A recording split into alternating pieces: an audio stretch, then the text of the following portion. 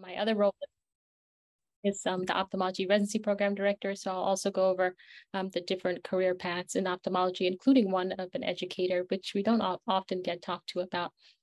As Nathan said, in addition to being the residency program director, I direct our eye trauma center at Hopkins, and the residents are really are essential to the trauma center. And you heard about my path. So I did do my medical school at Hopkins, where I stayed for residency. And then I did a cornea fellowship, which is a one-year fellowship.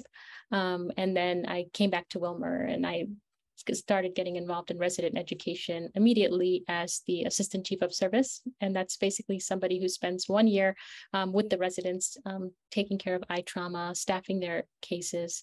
And then from that realized I was passionate about education, and I became an associate residency program director, and then residency program director, which I've been for, this is my 4th year.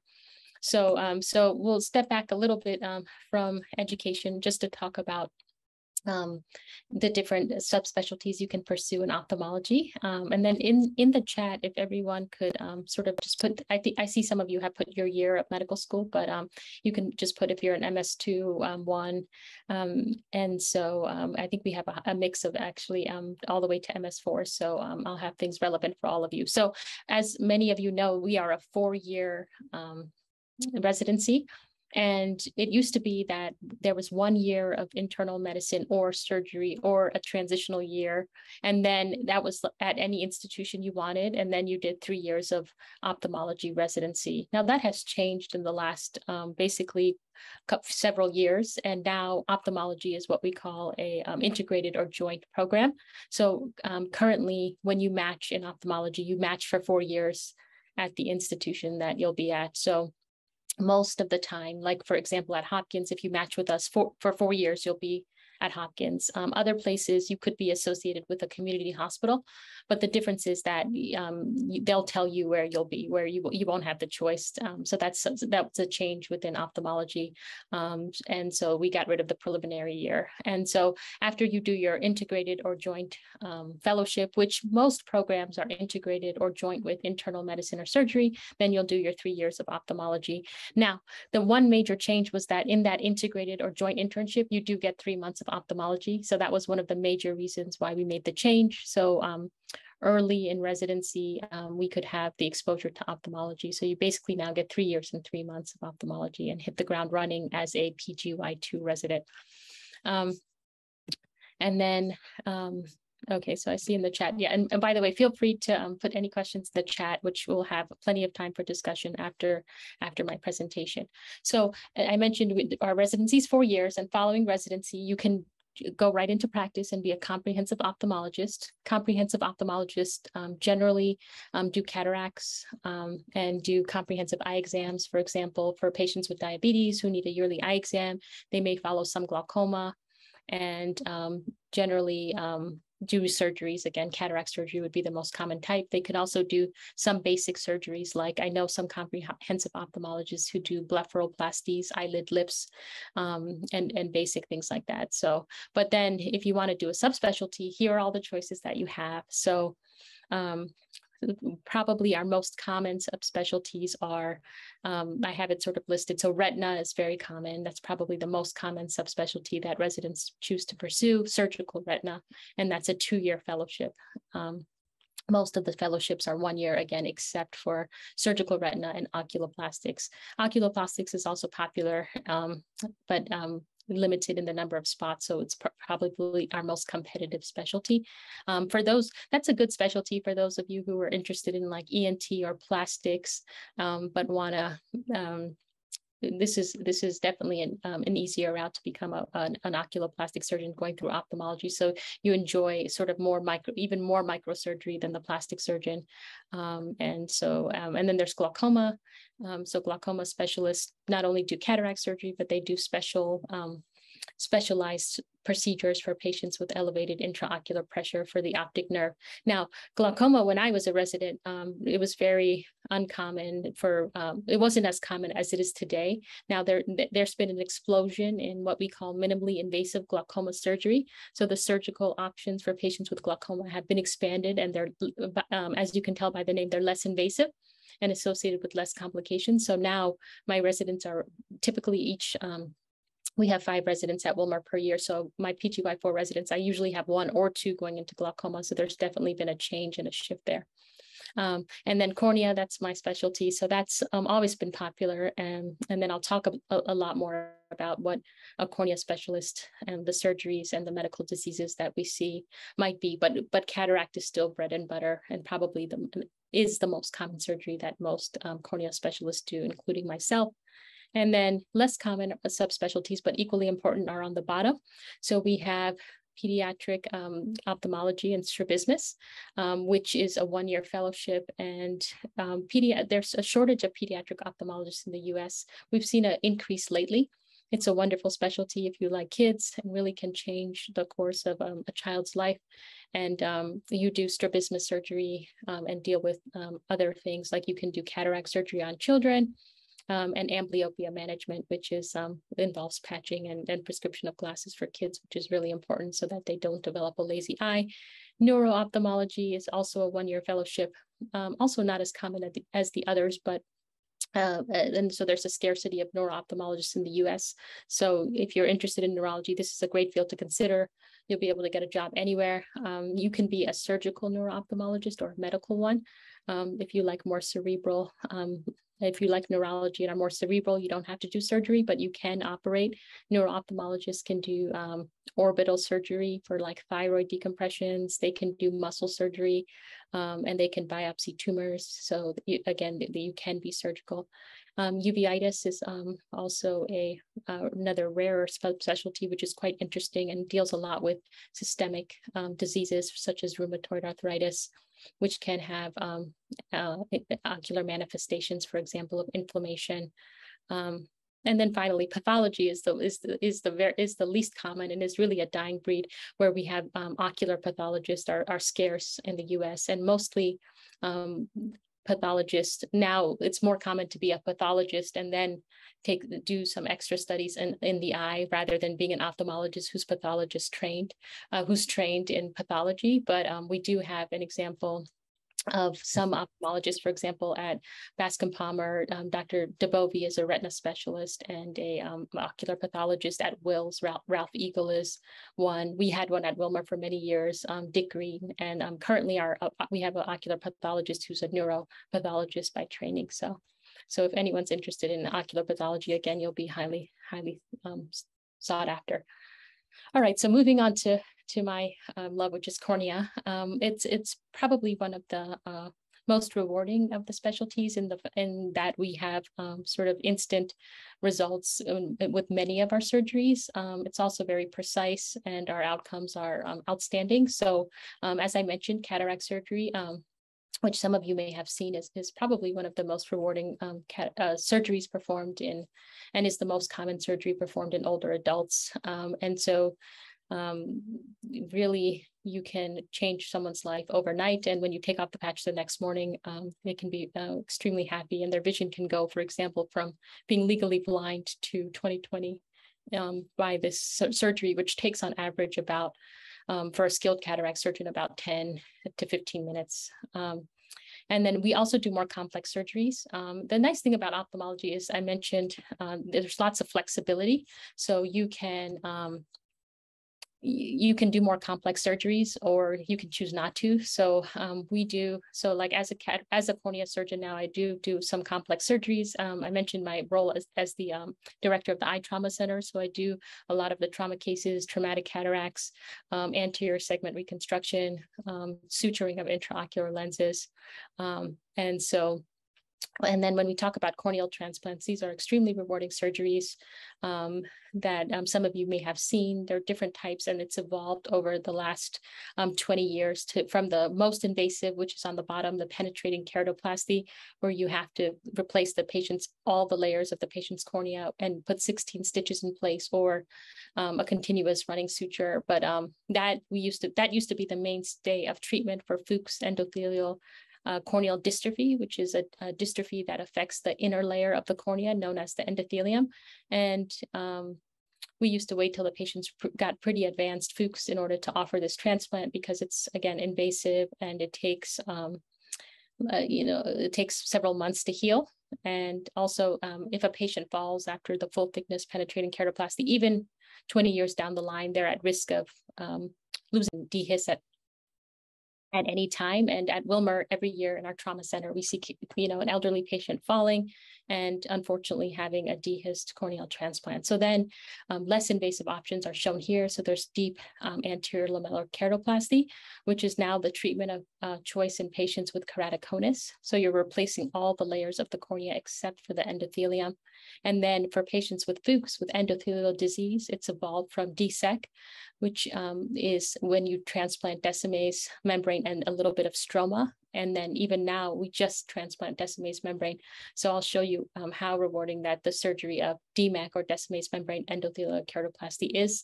You're just basically replacing the layer that's affected, which is Descemet's membrane and the endothelium. And we're doing a 10 to 15 micron transplant.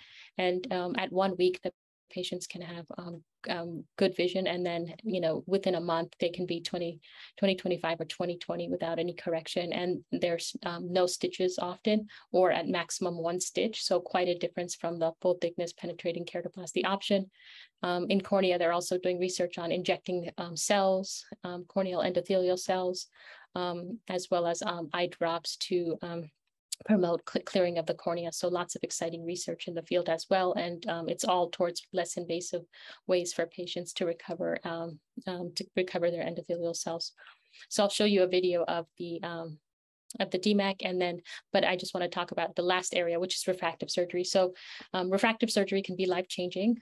So the patient's not dependent on spectacles or contact lenses, especially patients with strong prescriptions who have needed glasses all their life. If there can be LASIK, photorefractive PRK, photorefractive keratectomy, or there are other more advanced refractive surgeries that corneal surgeons can do. So you can do all of these surgeries. You can choose what you want to do. Like, I don't do a lot of refractive now just because of the way my practice is. I do more of the complex anterior segment reconstruction after trauma, but you could certainly do lots of refractive surgeries and cataract surgeries if that's what you want. And then we see a lot of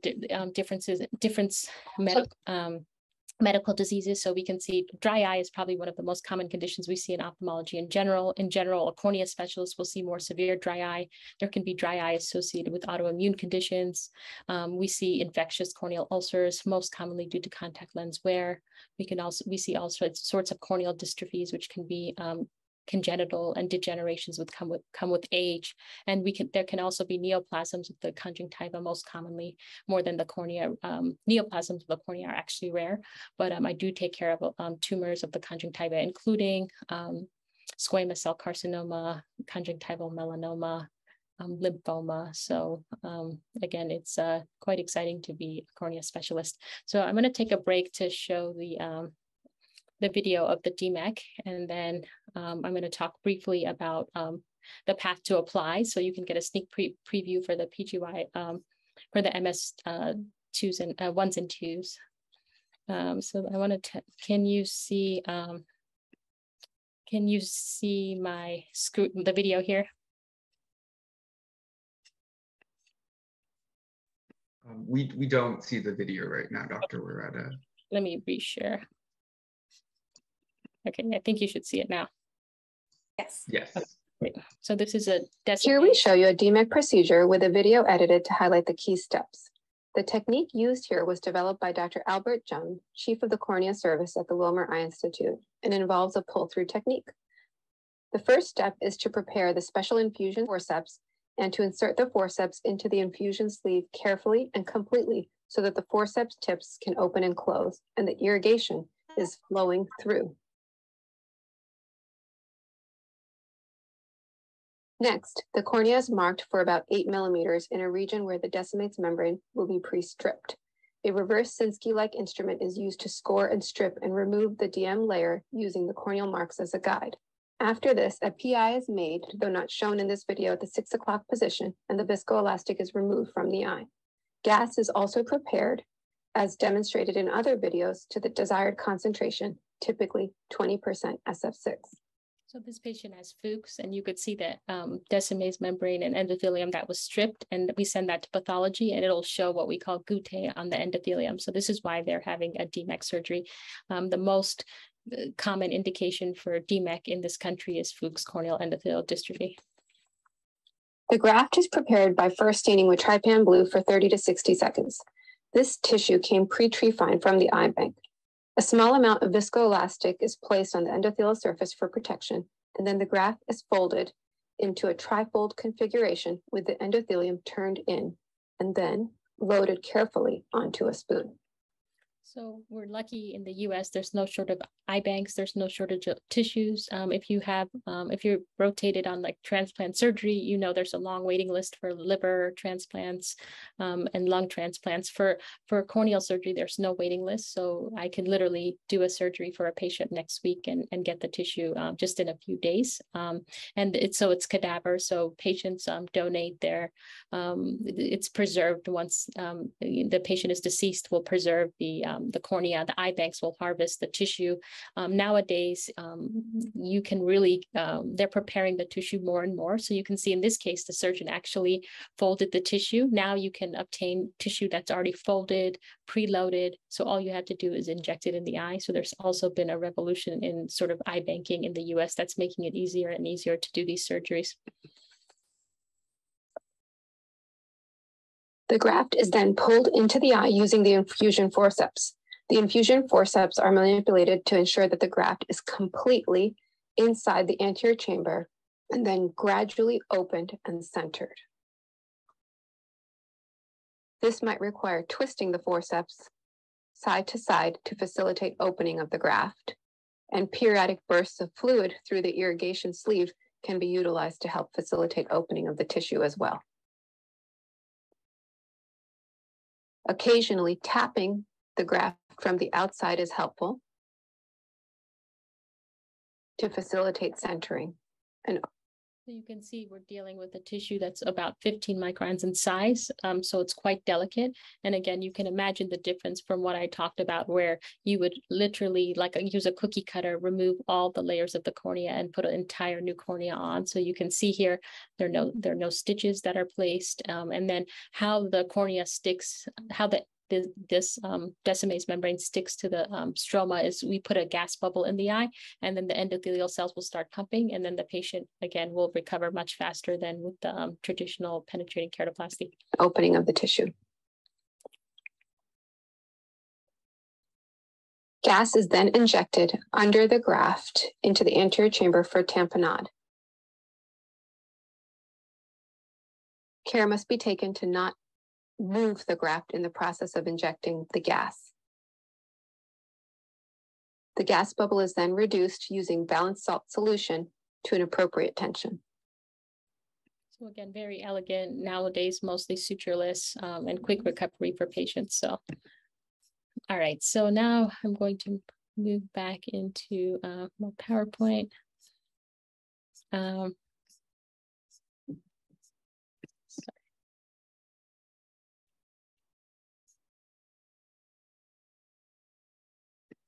Okay, so and then again, because I just have a few trauma things, so this is like something I see not commonly, where somebody was at work and they get a foreign body in the cornea.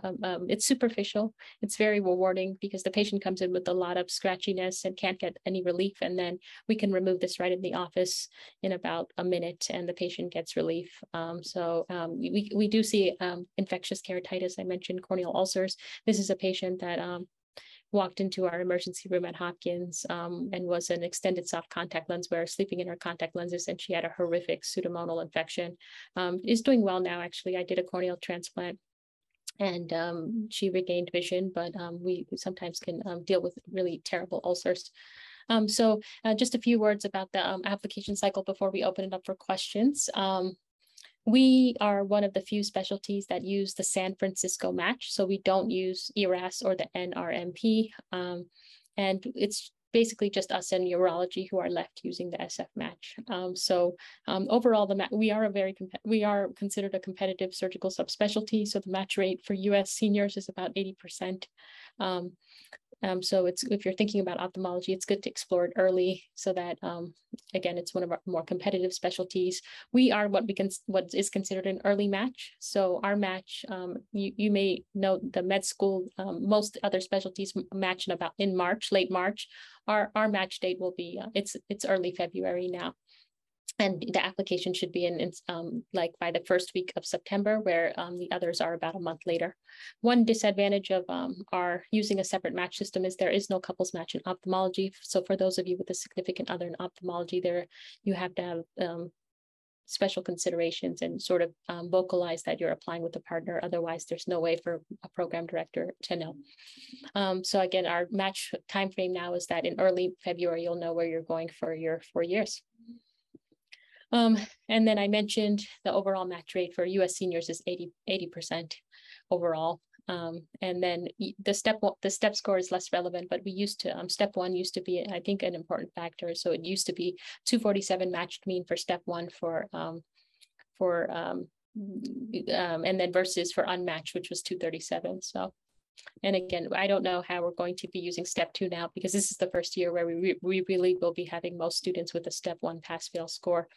But in general, to apply and successfully match an ophthalmology residency, you need 2 very strong letters from ophthalmologists. The third letter can be from another medicine or surgery rotation.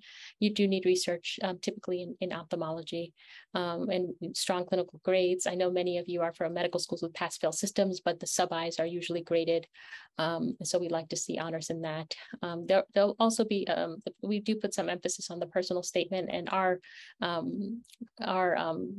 SF match got rid of the traditional personal statement, and there's little questions that you can answer to try to see what you'll add to the program. So that's different. And then the interview actually, I would say, is an important, once you get in the door, I kind of think of all applicants on the same footing. So the interview actually does play an important role.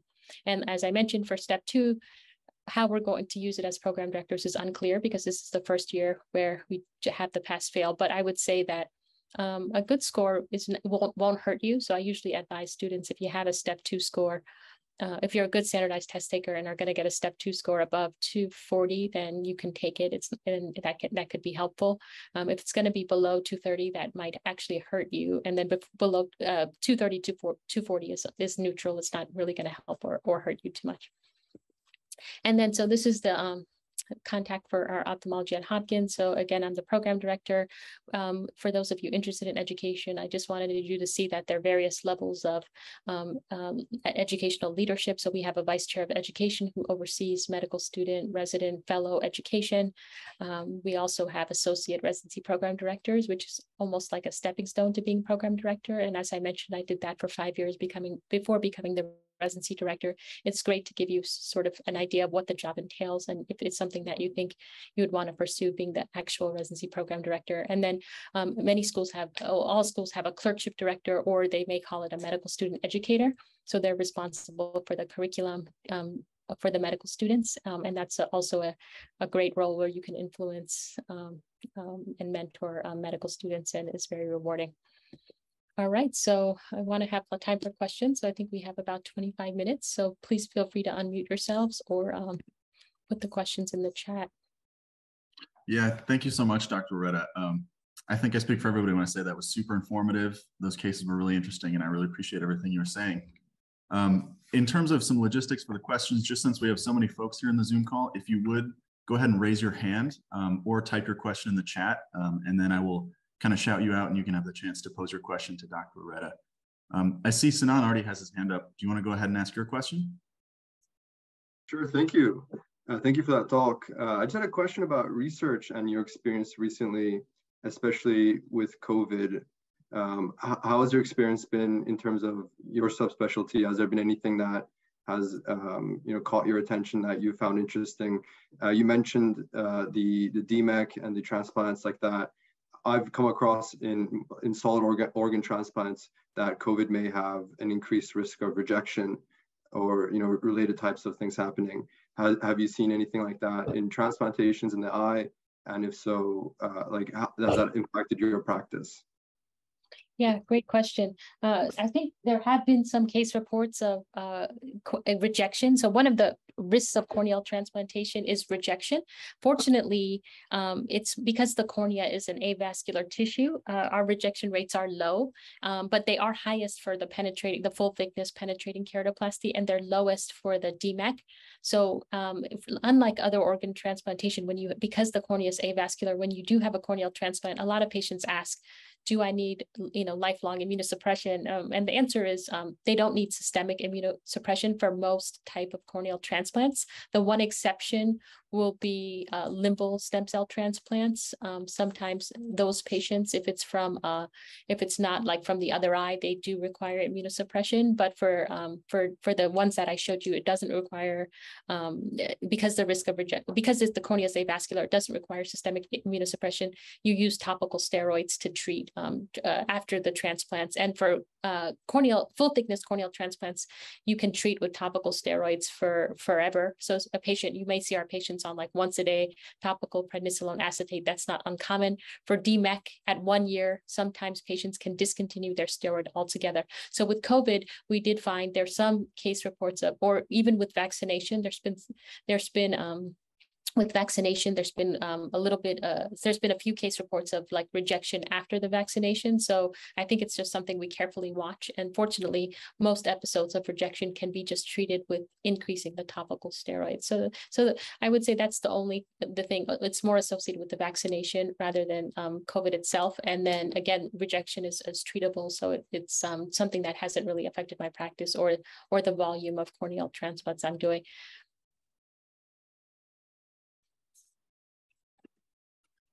All right. Saima Khan, do you want to go ahead and ask your question? Sure. And also you pronounced my name like perfectly correct, and that was amazing because that never happens. So I'm Saima. I'm a third-year medical student from Dell Medical School. I'm also one of the co-presidents for Ophtho Interest Group this year. So I noticed you are the director for the eye trauma at JHU. And that's something I'm really interested in. And that's something that I've heard from some of our students that they're also interested in. But I haven't noticed a lot of opportunities to get involved in eye trauma. It's not a specific fellowship. So do you have any advice for students or any advice during residency selection about how to have more exposure? Yes, absolutely. So actually, Wilmer, we used to have our own IED. There's only 4 eye emergency rooms left in the country, and that's at Mount Sinai, Bascom Palmer, Wills, and University of Alabama at Birmingham. So now we're integrated into the main ED. Residents across the country are involved in the emergency care of patients. And so for example, at most hospitals, it's the residents who are taking the either at home or like in our program, in-house call. So as a resident, you'll be very involved with taking care of emergency and trauma patients. For us, we're a designated eye trauma center for the region. So we do take care of, we have a lot of patients with open globe injuries, lid lacerations, orbital fractures that we see. So when you're looking at applying for residencies, you can, ask about the trauma volume. And then the other thing I would encourage you as a medical student, we do have the American Society of Ophthalmic Trauma, which I'm actually the president of, and that we welcome med student members and resident members. So you can certainly join, and we have lots of initiatives and have an annual meeting to discuss ophthalmic trauma. Now, it kind of is, because trauma is, it's not really thought of as its own subspecialty in the US, so it kind of spans all subspecialties. So even if you're interested in retina, oculoplastics, cornea, neuro-ophthalmology, we should all be, know how to manage trauma patients. And so I would encourage you to join our society as well. Thank you. That's really helpful. I think there's a question in the chat as well. Sure. Yeah, go ahead. But yeah, we'll do maybe one more, and then maybe you can ask some from the chat so that we can address some of those as well. Yeah, sounds great. Mara Crispin, do you want to go ahead?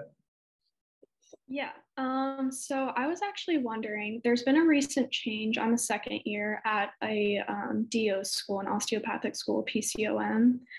And I was curious, there was a new change where you can take step 2 without taking step 1.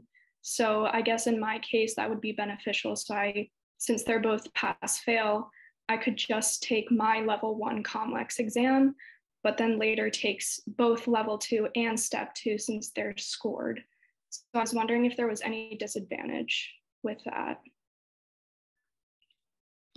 Good question. So for DL students, I mentioned for U.S. allopathic seniors, the match rate's 80%. If we look at DL students, it's actually much lower. So I do agree that you need to think strategically and really get advice in the process because again, I can't think of it off the top of my head, the match rates, but it's significantly lower.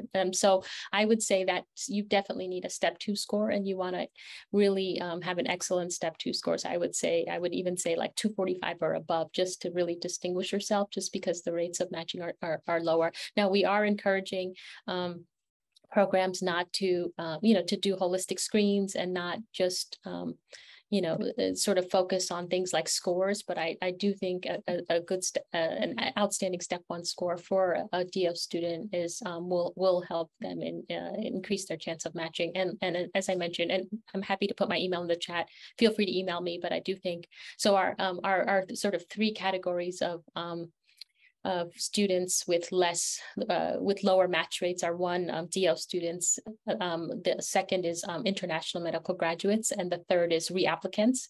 So anyone in this 3, I do say like talk to us, talk to as many program directors, and talk to everyone at your school, because the match rates are significantly lower for these 3 buckets. Thank you. Sure. Perfect. A question from the chat from Jean. She says, thank you for the lecture, Dr. Woreta. And what do you love most about practicing at Wilmer?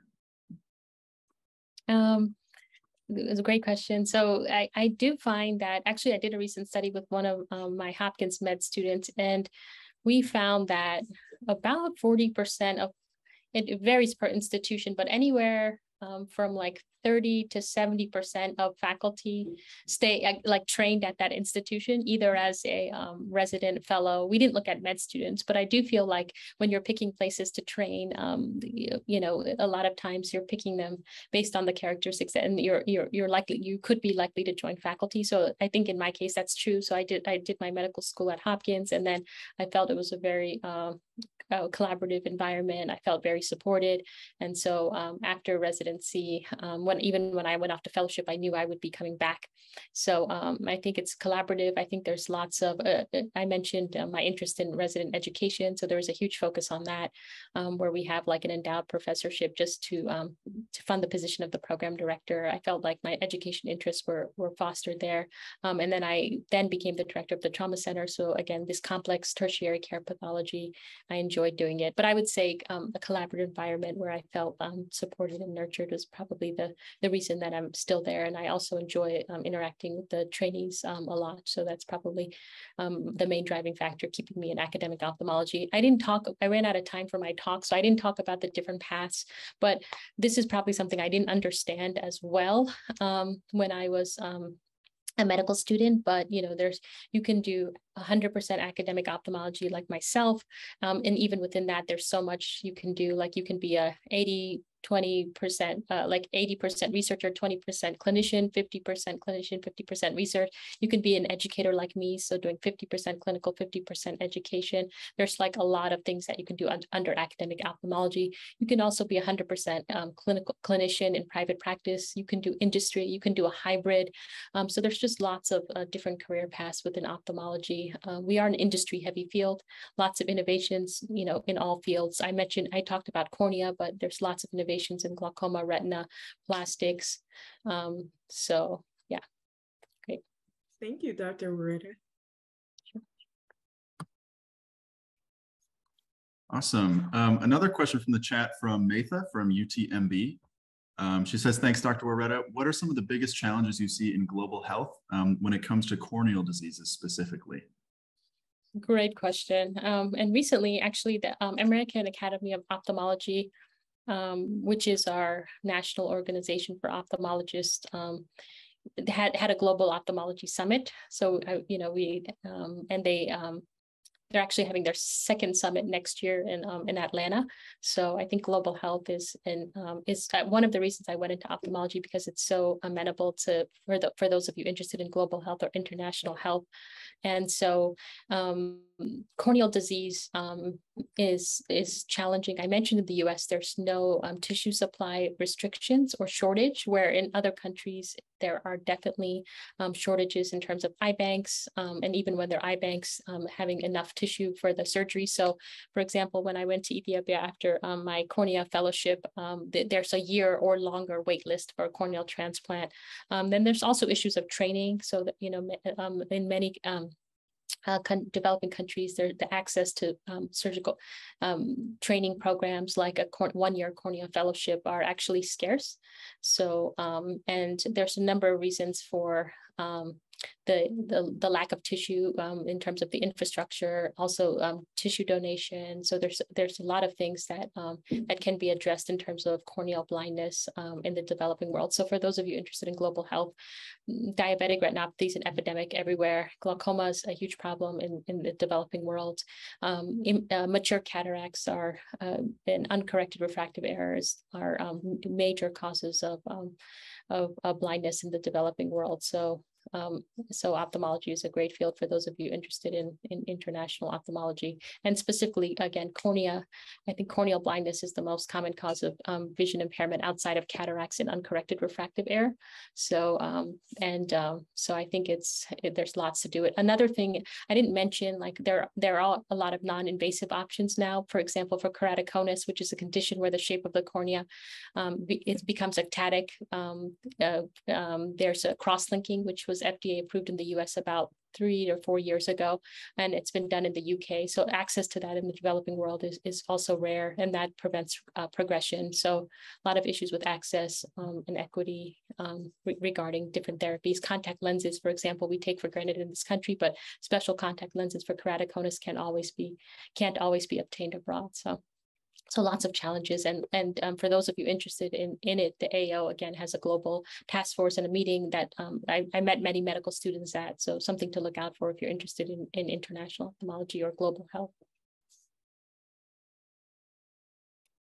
Awesome. Thanks so much, Dr. Woreta. I think maybe one more from the Zoom participants, and then we'll do some of the pre-submitted questions. Just to be fair to those who also sent theirs in ahead of time, we'll get some of those too. Zara from UMiami, do you want to go ahead and ask your question quick? You also said my name correctly, so thank you for that. Hi, Dr. Woreta, good to see you again. So my question is about your role as director of the Eye Trauma Center. Touching on kind of what you said earlier, I think that it's very valuable to residents that have an emergency department on their facility or as part of their program. And as someone on the interview trail right now, that's something I really look for. But if I end up at a program that doesn't have the opportunity, what is a way that I could kind of end up in a role similar to that, where I get to work in med ed and trauma or something related to that if I don't end up at that type of program? And could you share a little bit more about how you got to that position specifically? Sure. Yeah, I think mine came directly out of so at Wilmer, we don't have a chief resident, but we have this position, which is a little bit unique, where some programs have like assistant chief of service position, but you're actually an attending and you come back and work with residents. So some programs, Mass Eye Near, it's right out of residency that some people do like a chief year. And I think there are a couple others in the country, but for us, it's actually after fellowship, they ask us to come back and spend a year with the residents. And that year was all trauma. So that's how I became interested in both trauma and resident education. Now, I do think for any program, again, residents for ophthalmology, one reason some people go into some might pick ophthalmology is it's a lifestyle specialty. So, even, as a cornea specialist, I feel like I rarely go in for emergencies. Occasionally, if there's like a corneal perforation that can't be glued and I need to do a transplant with the fellow or the resident, then I'll go in. But I really don't go in a lot after hours or on the weekends for cornea. Some special retina, there are more retinal detachment emergencies, and oculoplastics, it's busier. But again, for cornea, our call is very light. So So one reason that some people choose ophthalmology is, again, compared to other medical subspecialties, it is considered a lifestyle. But I would say that, so in general, ophthalmologists don't like to take calls. So the residents do, though. So I feel like at many programs, the residents are the ones taking all the emergency calls. So although you might not get a large volume of trauma per se, you'll get emergencies. And there's this new movement for among ophthalmologists in terms of hospitalists. So there's like this new ophthalmic hospitals interest group that's been developed by KCI Institute in New York.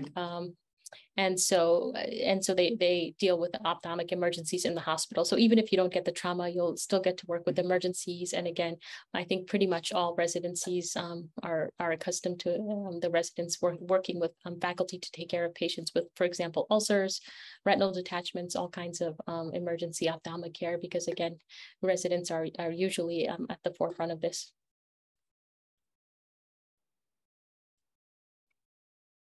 Awesome. So one question that we had submitted ahead of time asked if you could share your perspective and perception of work-life balance in the field of cornea, and then also how that's evolved for you over the course of your career and what things were important to you when creating that balance for yourself.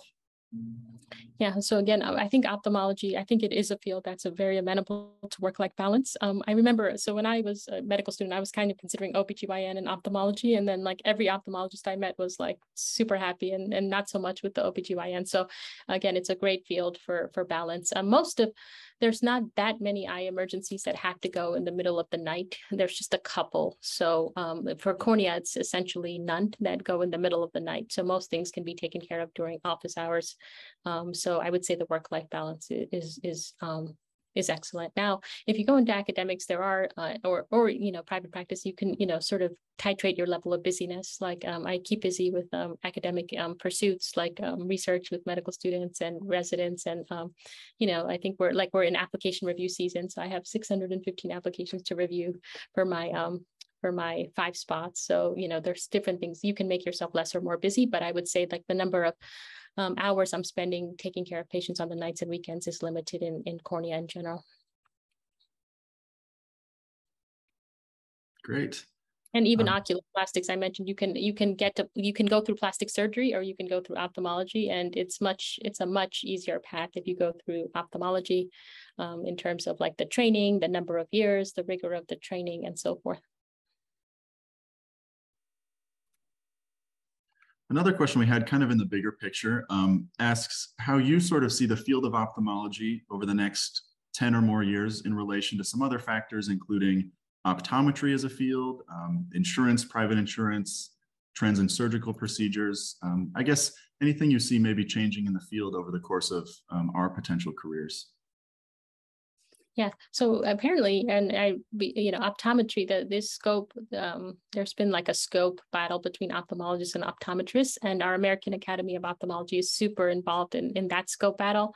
So I think we're doing a great job. I mean, every year they have like a advocacy. It's every year in DC, our American Academy of Ophthalmology has like an advocacy day. So for example, if you're interested in advocacy and that's something where you can become really involved in, there's state societies for Maryland, it's like, it's called MSEPs, where, a lot of the leaders are leading some of these key scope battles. And in California, I think some of you may have seen in the news, there was some scope battle. I think it was about lasers and ophthalmology won. So I do think advocacy for our profession is important.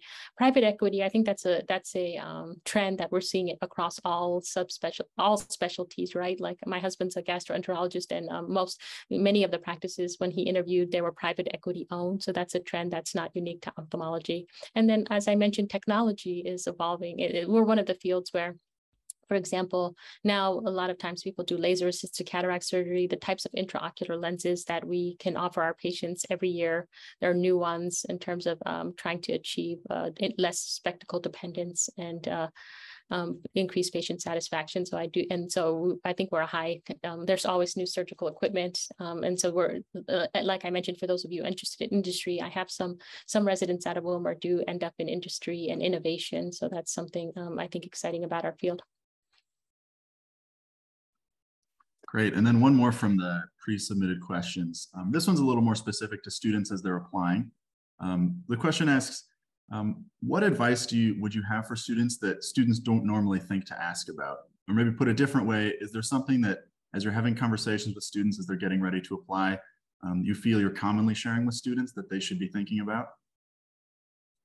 Yes, I think, and so there was a question which I do get a lot, and I advise students on about the research. So I think like some fields like neurosurgery, you have to take a year off and do research. That's not necessary in ophthalmology, but we do like to see that because again, it is a competitive field. We do, research is one way to distinguish yourself. So sometimes we'll see a student is like clearly destined for another field, and you'll see they switch to ophthalmology, which is totally fine. That doesn't necessarily mean you need to take a year off, but as soon as you know you're interested in ophthalmology, you should try to obtain some research opportunities. And by research, I mentioned different, I mean, it's not, you could do education research, it can be clinical research, it can be case reports, like you just need some evidence to show dedication to the field. So there's a question about how many publications, and this is a question I get a lot, how many publications do you think are good enough not to consider a research year? So I would say that sometimes the students get overboard and they're trying to have like 10 publications. That's not really needed. So I would say it's quality over quantity. And then also like if I see like one first author publication ophthalmology, like that's more than enough. And more importantly, when you come to interview, being able to talk about it and from like start to finish, showing that you had ownership of the project, knew exactly what's going on and saw it from beginning to end is more important. Sometimes you'll see students with like submitted, in progress, submitted. And so too many of that is also a red flag that you're not able to finish. And then sometimes I hear the faculty saying, well, the student couldn't talk about the project at all, so they didn't know their own research. And that could also be pretty the kiss of death during an interview. So you really want to take ownership of the project. And if you think about it, like, so the faculty may initially give you the idea. And if you have ideas, you can certainly bring them to faculty. But once you have the idea, like just run with it, and then do all the research on it and think outside, like in other words, don't just do what the preceptor tells you, kind of think about it yourself critically and bring up new ideas and, critically challenge the preceptor too, because that's always impressive. Great. So we have just a couple minutes left. I think, Dr. Woreta, if you're okay with taking a couple more questions, and then we'll get everybody out of here on time. Yes, absolutely, Nick. And I'll just try, there's a couple questions in the chat that I'll try to answer quickly. One is, I was wondering if MD PhDs have the option of pursuing a research year after internship. So I would say not really, but because of the 4-year structure now, there's less flexibility there. But I would say MD PhDs at places, highly academic places where were very sought after. For example, like I don't think there are a lot of MD PhD applicants out there. So places like Wilmer, for example, love that. But you can, even though there's not a year that you can take off, there are things that you can do to prepare yourself during residency. And like the internship I mentioned, you get, it's the internship in general is because there's 3 months of ophthalmology overall, you can use that and you'll be at the same institution. So you can use that year to kind of learn how to set up your career as a physician scientist. And so we've had residents work in the lab throughout the residency. A lot of programs have elective times. There are also some programs for physician scientists like at Hopkins, which are not year-long programs, but they're programs that you can take like throughout the training. So I think that would, and then I think the most important thing is to think about the mentor, because when the mentor in the field that you're interested in, because if you start thinking about it as a resident, thinking about the research ideas, as soon as you finish your residency and even during fellowship, then you can think about the early career grant support. We didn't have time to talk about grant support, but you definitely, if you want to be an academic physician scientist, you definitely want to think about grant support, because there are lots of opportunities available early in your career and the first 5 years, and you don't want to miss them by, not knowing that these opportunities are present. For example, mentored career awards you can actually get them anytime, but I think during the first 5 years is the most common time to get these awards.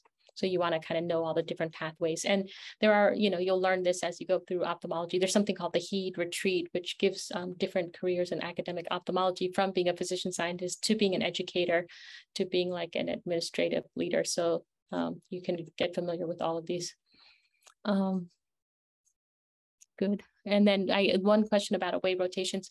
How important are away rotations? In ophthalmology, it's actually like I heard in neurosurgery, for example, that you have to do at least a certain number of away. In ophthalmology, it's not as important. And most students actually don't, who match with in our program, for example, haven't done the away. That being said, if you're really interested in the program, it can be a great opportunity. And as I mentioned, like for Wilmer, we have 615 applications for 5 spots. So, if you have a real interest in the program, and I think doing it away, getting to know us is great, but it's not mandatory. And again, most of my residents, like currently, I think no one of my residents currently did a in-person away. Some did a virtual elective we had, but no actually did the away. So it's not necessary, but you can think about it and sort of talk about it with your mentors to see that, for example, if you have a significant other and really have to be in a location, it can be a good way to get to know more about the program and distinguish yourself. I see a couple hands still up. Yeah, I was thinking we'd hit Muhammad's question and then Hassam's and then wrap up. Muhammad, go ahead. I really appreciate it. Thank you so much. I'm a first-year medical student, and I've been trying to get as much shadowing experience as I can. But how do you, aside from observing, how do you truly see that the field is for you? Because I've seen that the procedures are so specific, and it seems much more like an art at times. So how does one truly find out whether the field is for them? That's a great question. And I remember, being a medical student, kind of thinking about this, because you do a lot of observing in ophthalmology, as you mentioned. And sometimes I shadowed a retina specialist who saw 50 patients, and, it can be overwhelming.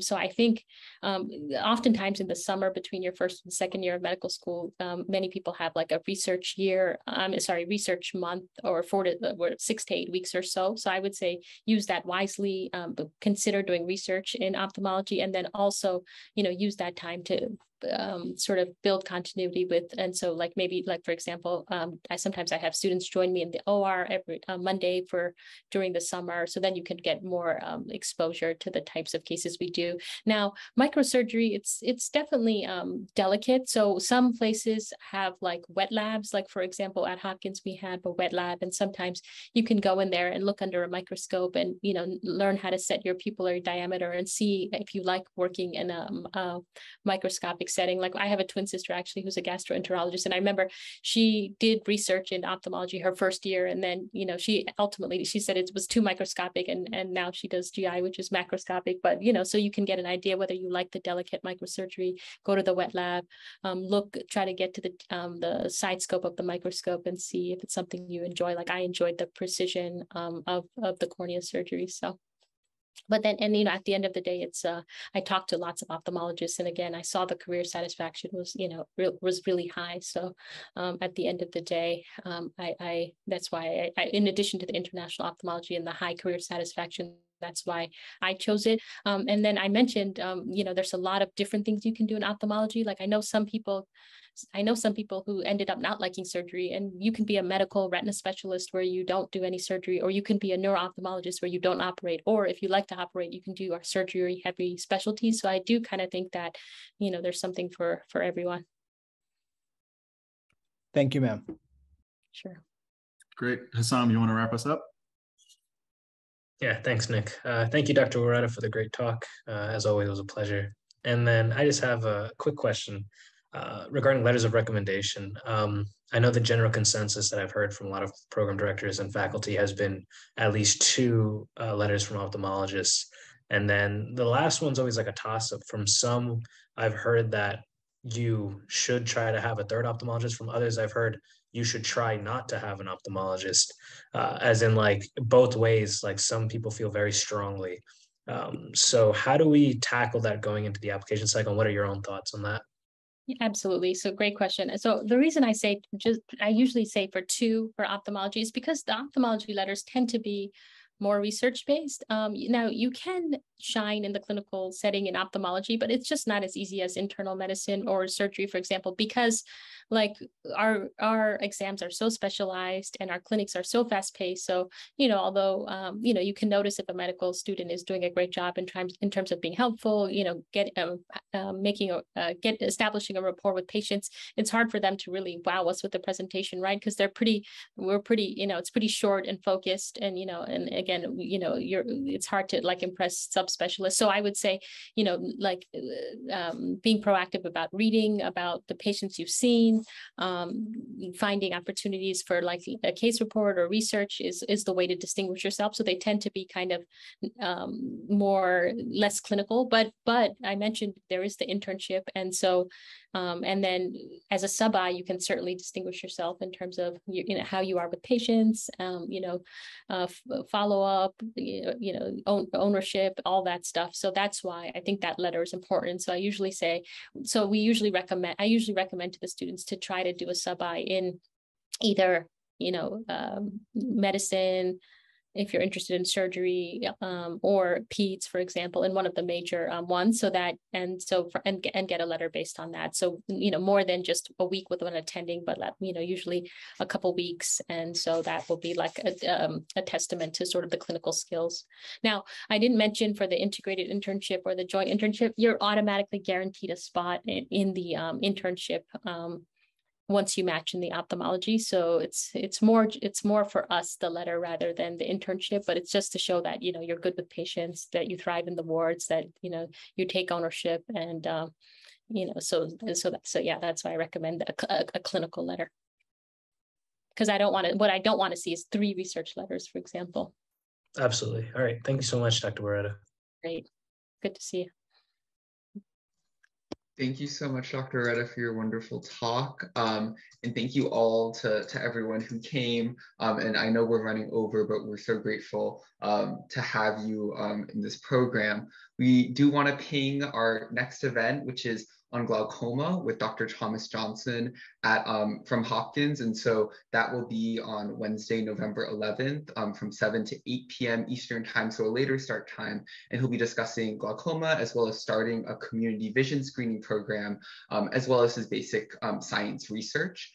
Future sessions of our virtual curriculum will also hopefully be on retina, oculoplastics, global ophthalmology, pediatrics, and other things. And we are, as in the past, we'll try to get people who are from other schools, non-Hopkins. In the past, we've had Dr. David Friedman from SI and Ear, Dr. Tamara Fountain at Rush, and Dr. Michael Chang at the National Eye Institute.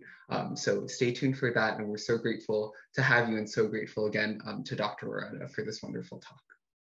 Thank you so much again, Dr. Woreta. We really appreciate your talk. It was wonderful. Questions about whether or not the recording will be sent out. We are going to be sending out the recording. So if you have friends or peers that missed the session but want to learn more, we will be sending all of that along with the Google form for the next session sign up. Thank you all again for joining us. We really hope you guys learned something, and we hope to see you guys at our next session.